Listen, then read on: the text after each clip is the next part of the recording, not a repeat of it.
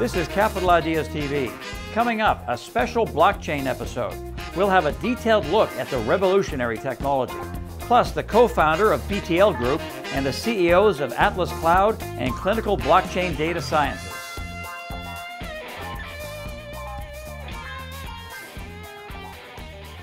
Hello and welcome to Capital Ideas TV. I'm Mark Bunting. There's no shortage of companies with big ideas about the power of blockchain. Many have detailed plans about how to apply the technology, but they often forget about the factor most crucial to their ultimate success or failure, and that is developers. Any platform is only as good as its applications, and BTL Group is catering to the people who put them together. The company operates a blockchain development network called Interbit, aimed at the enterprise market.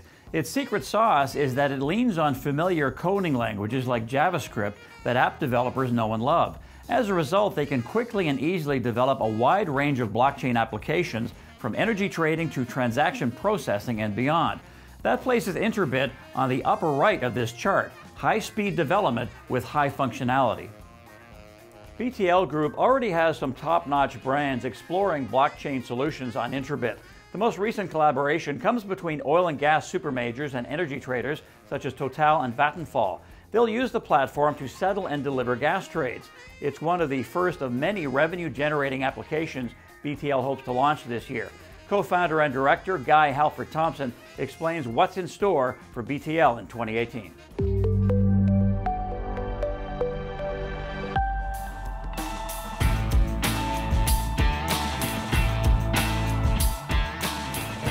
Guy, your technology platform called Interbit, you say is private, it is scalable, it's simple. Could you explain it in layman's terms? Yeah, so Interbit is an enterprise-focused blockchain technology. So a lot of people are familiar with Bitcoin, Ethereum. These are public blockchains that anyone can participate in. Public networks, there's a single blockchain which has a copy of all of the data, so anyone can access that information. And that's just not suitable for enterprise. In an enterprise environment, you have a lot of data sensitivity, a lot of privacy issues, and ultimately your use cases have boundaries often within a company or within a group of companies. So we've designed Interbit to have specific applications to enterprise problems, particularly where data sensitivity is a big issue, and particularly where you want private blockchain networks that perform specific tasks. So think of a consortium of oil and gas companies, they're solving specific problems and using Interbit to solve those problems. So you mentioned the oil and gas companies, that's one of your pilot projects with the likes of BP and Total. You've worked with Visa Europe, you've worked with fantasy sports leagues.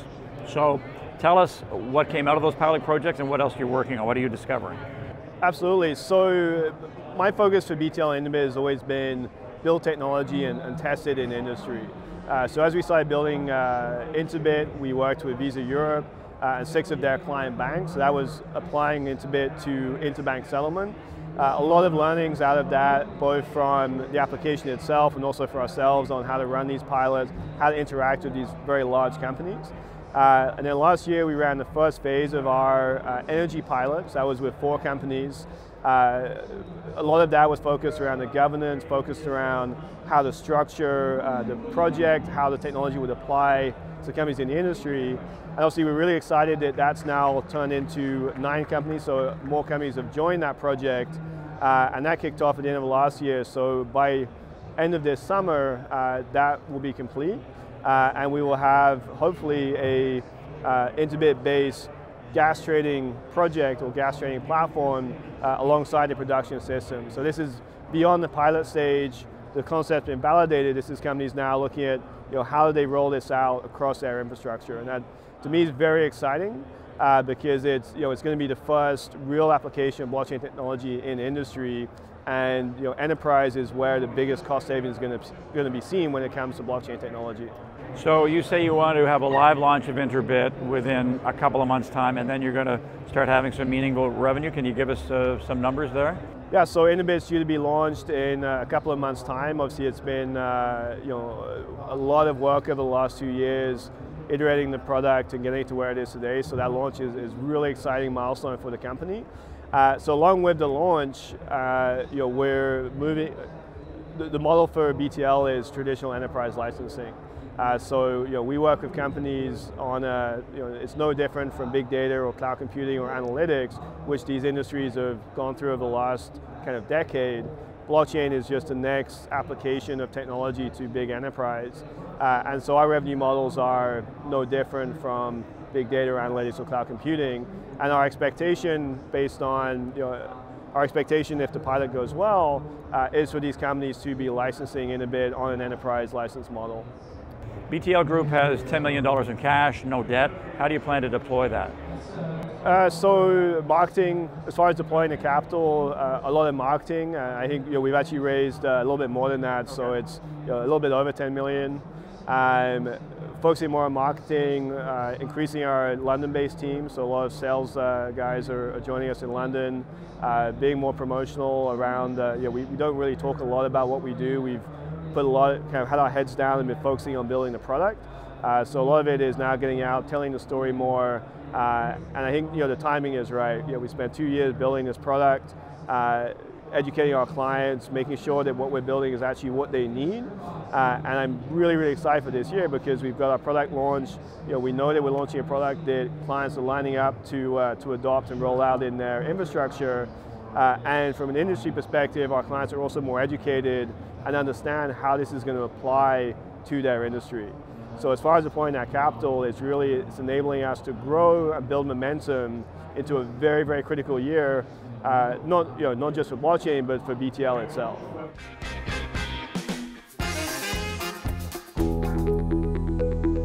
Most of the data that's ever been created has been created in the past 2 years. You need a system for analyzing and making sense out of that data, and that's what we do.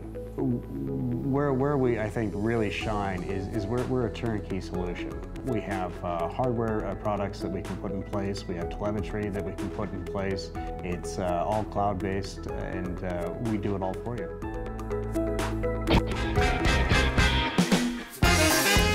The price of Bitcoin may have taken a hit recently, but it's still the most valuable cryptocurrency by a wide margin. That has hundreds of would-be Bitcoin miners rushing into the space, hoping to grab a slice of the lucrative market. The fierce competition has sparked an arms race of sorts, one fought with the highest of high-end computational power. As a result, the burgeoning Bitcoin mining business is one of the fastest-growing electricity consumers on the planet. Here's a look at the Bitcoin Energy Consumption Index, which comes courtesy of Digiconomist. Bitcoin mining's electricity usage has more than quadrupled in just 1 year's time. The practice currently consumes an estimated 43 terawatt hours worldwide. That much energy would be enough to power roughly 4 million American homes.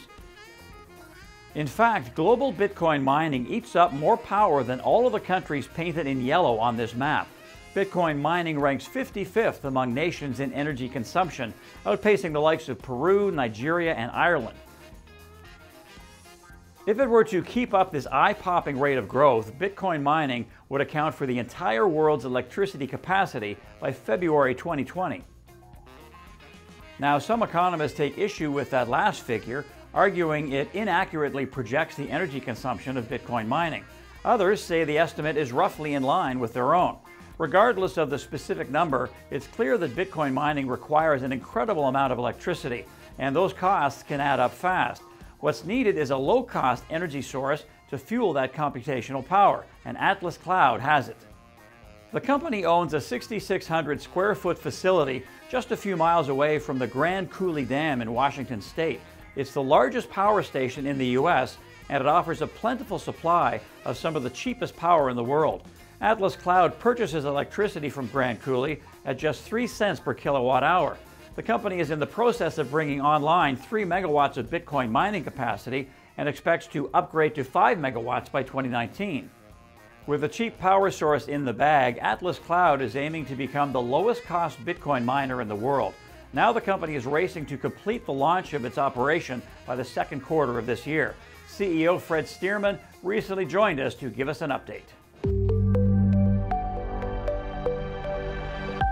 So Fred, this facility you're developing in Washington State, it's low cost. How and why is it low cost? And are your low costs secure for a number of years? Is it a long-term contract?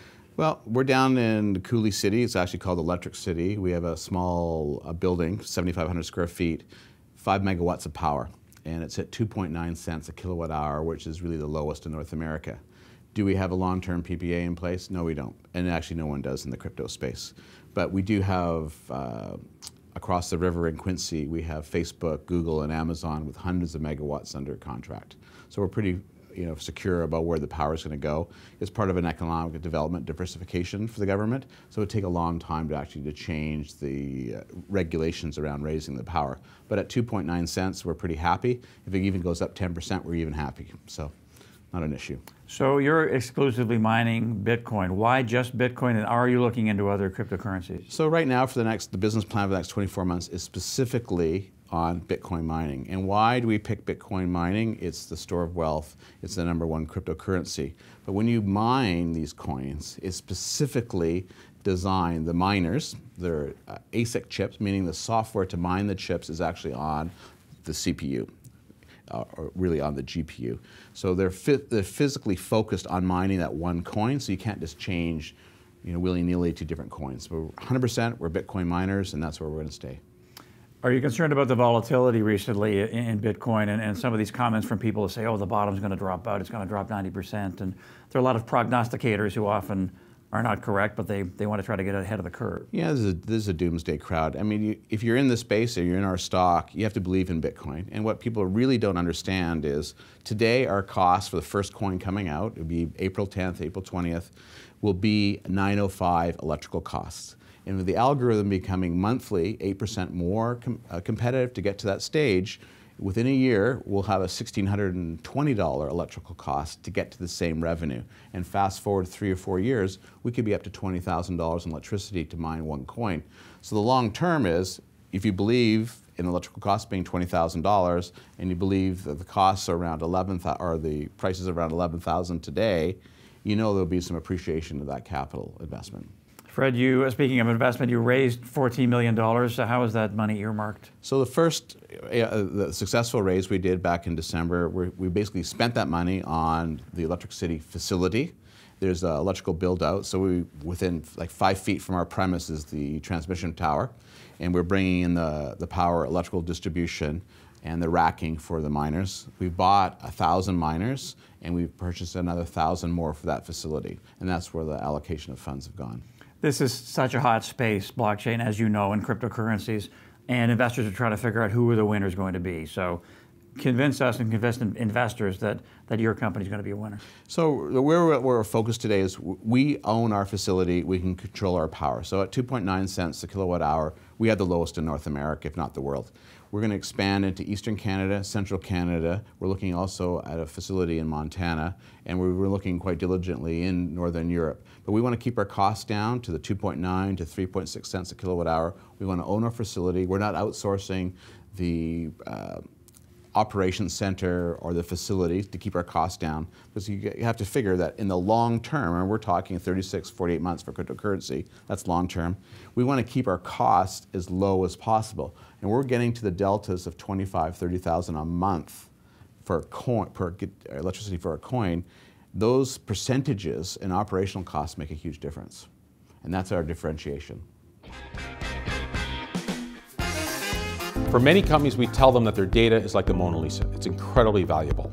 Every large organization in the world right now has a 42% compounded annual growth in their data storage. And the old methods aren't going to work. Leeners technology was built under the following assumption. All your investment in network technology and security technology and hardware, we assume it all fails, and the bad guys are going to get access to your data. With Leeners, we're the last line of defense.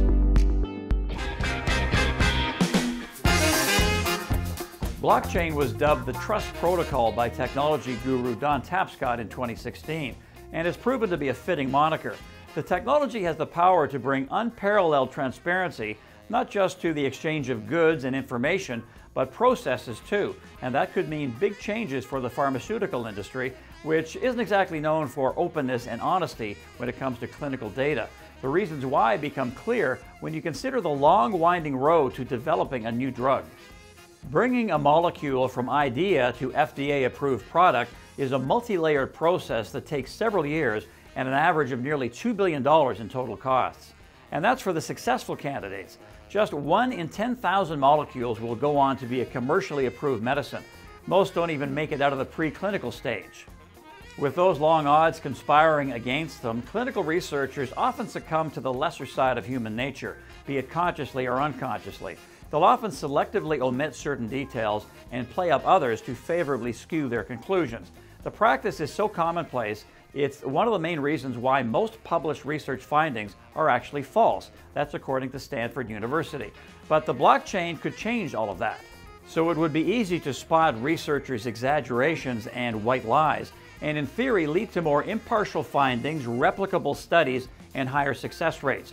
Researchers could also use blockchain to more quickly and definitively timestamp data, the patents, access funding, and share information. Clinical blockchain data sciences understands the potential of blockchain to enhance clinical trials. The company has created a platform that uses Internet of Things enabled sensors to gather data on patients and log it into the distributed ledger in real time. From there, big data analytics study that information for biomarkers or anomalies that may point to disease or infection. Brian, the FDA has said that the clinical trial process is broken, and here you come, clinical blockchain data sciences, and you're using a lot of buzzy words, Internet of Things, big data, blockchain. What do you guys do, guys and gals? What do you do? How are you different? How are you unique compared to what's out there and what's been going before? We actually exist before blockchain. So the company that we acquired, the technology that we acquired, the platform, has been in development since 2004. So they're using devices, wireless devices, that's the IoT component. They're capturing that data is being analyzed, that's the big data analytical component. And what we have seen in the last 6 to 9 months is how we can utilize blockchain and make all that work better and actually make what we're building more appealing to the stakeholders in the clinical trial process.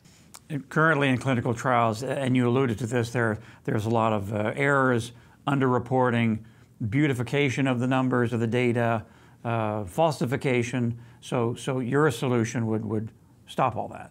Correct. Yeah. I mean, the basis of how blockchain works is simply like those old stories and old pictures, and some of us, like you and I, would actually remember people who used to do accounting with what was called the ledger, those big paper books, one line item at a time, all done in pen. And if you wanted to change any of those records, you had to put another line item in, strike out the old one, and make a reference back to it in the column. That's blockchain. So the reason why it's immutable, which is a term that everybody likes to use but nobody really understands, is in blockchain, once something is a block in the chain, once data is a block in the chain, it can never be removed. The only way you can change it, if it needs to be changed, is by adding another block that accomplishes that task, and everyone has to agree to that change. So from that perspective, you can't have false data. What we can do is we can go right down to the device, identify the device within the context of the blockchain, and so you can't put your device or use a false device to create data. So we can take the individual, we can take the components and the physical characteristics, the biometrics, so to speak, of the individual, whether it's eye scans or thumbprints, etc., and we can identify that person. The data actually gets so deep, at some point we can identify people by their patterns of movement. So we've got such rich data because we collect it 24/7 that we can identify you as a distinct individual from the person that we're actually collecting data from, because your gait, your patterns will create anomalies within that dense data. So how big is this addressable market that you're talking about? Well, the gross clinical trial market is about $59 billion a year. There's about 22,000 new clinical, like start from scratch, clinical trials started each year. So from our perspective, we really have the opportunity to capture both entire clinical trials as what you call a contracted research organization, because we have that virtual platform to do that. What we can also do is either license out the entire platform or portions of the applications within the platform to other CROs so that they can use components or the entire platform to carry out the work that they're doing in clinical trials. Okay, let's talk numbers here, Brian. Investors want to know what your plans are. So you're looking to go public late Q1, early Q2. Looking at your investor presentation, you'll have platform revenue in Q2, clinical trial revenue in Q3. That's the plan. And then looking out a few years, you're really looking to ramp up revenue and be profitable, I guess, what, Q3 of this year? Yeah, I mean, we don't have a huge overhead because we have the luxury of still maintaining our presence at the university. We also have the luxury of the university utilizing some of our brain power in other areas, but we still have access to it. So we don't have those traditional capital startup costs that you would have in a tech company. The rollout from a revenue stream basis on the clinical trial side is to build out the platform. We're looking at really where the lowest hanging fruit is to get blockchain backed up applications that literally stand alone, within the platform, but can stand alone as applications. We'll sell those on a licensing or a subscription basis to other entities that want to use them. And then we have our own revenue stream relative to getting CROs and big pharma to start using our own virtual clinical trial platform, which, unlike some that have been announced by majors in the last 2 or 3 months, this one has actually been functioning and collecting data for the last 10 plus years.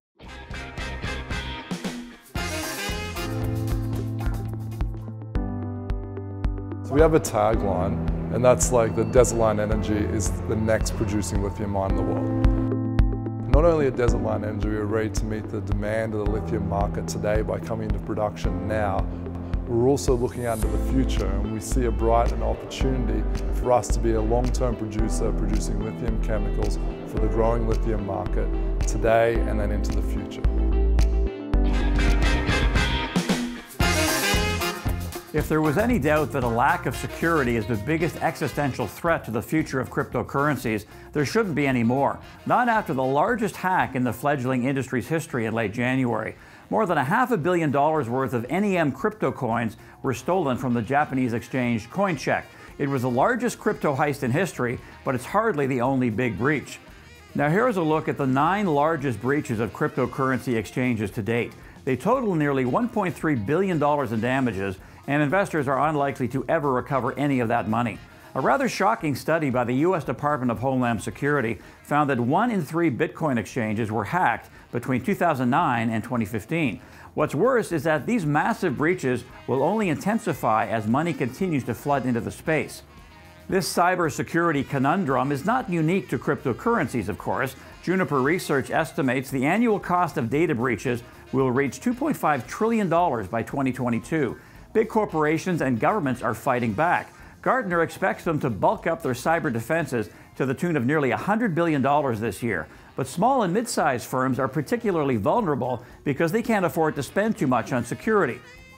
Hilltop Security says it has the answer for them. The company has developed what it calls a military-grade cybersecurity platform that integrates AI, machine learning, and blockchain technology. It boasts the ability to predict and prevent attacks, as well as return business to normal immediately following a breach. Hilltop already counts the U.S. Department of Defense as a client and is branching out into commercial clients and cryptocurrencies as well. CEO Corby Marshall explains how the platform works and the market opportunity that Hilltop has.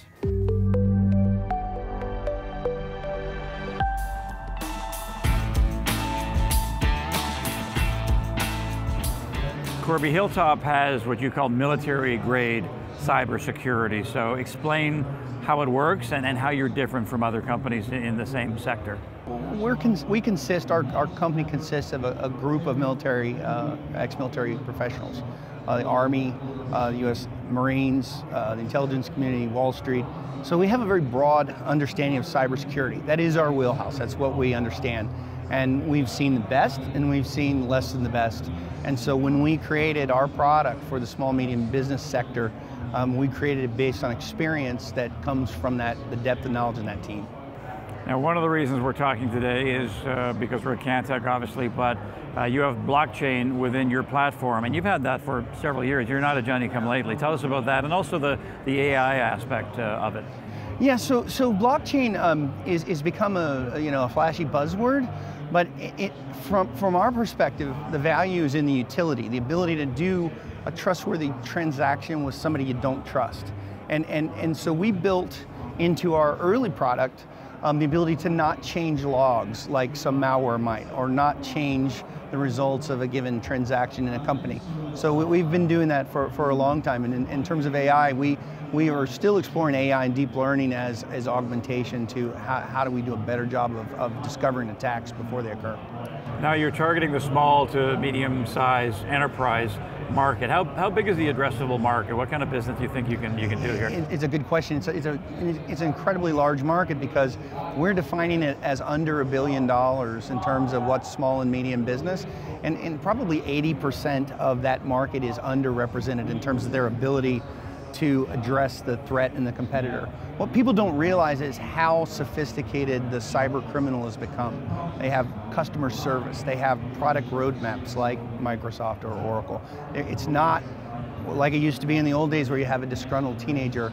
This is a very professional movement, not just organization, that is going to continue to be more capable, and so the market is 80% of business is under $1 billion, so it's very large. And we had that case a few days ago, or recently anyway, where more than 500 million coins were stolen. What was that company called? Coin? It was in Japan, and it was $530 million worth of coins were stolen, and it's not going to get better for the good guys, like for the people who are trying to protect their assets.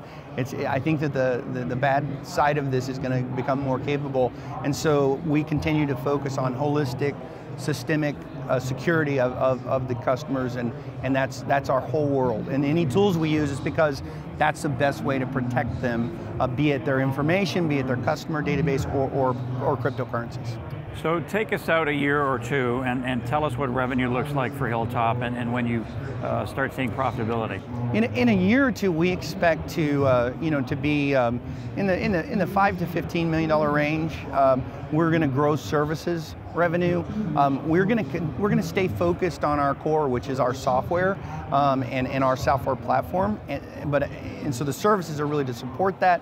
And we also any products that we do develop that are hardware based, such as this hard wallet I'm talking about, are probably going to be distributed through other companies that are better suited to sell a consumer product or sell a hardware based product than we are, because we're focused on the core, which is protecting our customers. And lastly, Corby, what would you say to investors who are listening to this and saying they have an interesting technology, this sounds really compelling, why should I buy the stock?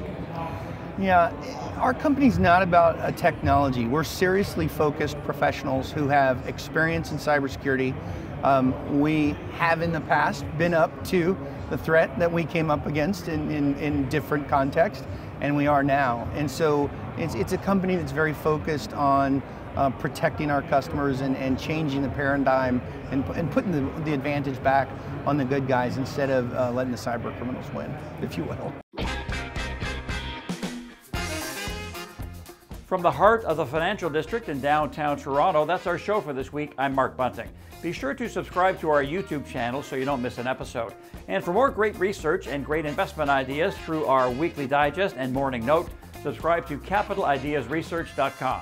Thanks a lot for watching, and thanks for investing like a pro. We'll see you next time.